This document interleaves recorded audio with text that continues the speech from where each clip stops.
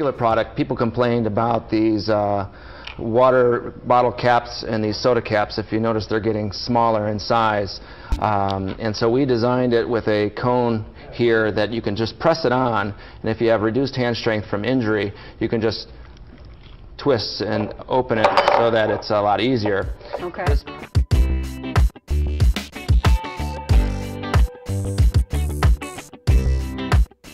Right here is flexible, so if you have a Tabasco or a hot sauce, you can just squeeze it around, and then you can adjust it all the way to a pickle jar. That's what I can't ever Where open. you can just place it on there and you don't have to worry about this flimsy thing. It's right there, you just turn. And banging it with a knife is just dangerous. You can break the glass, it can get inside the product. So, that's right. And this opens that, it opens it that easily?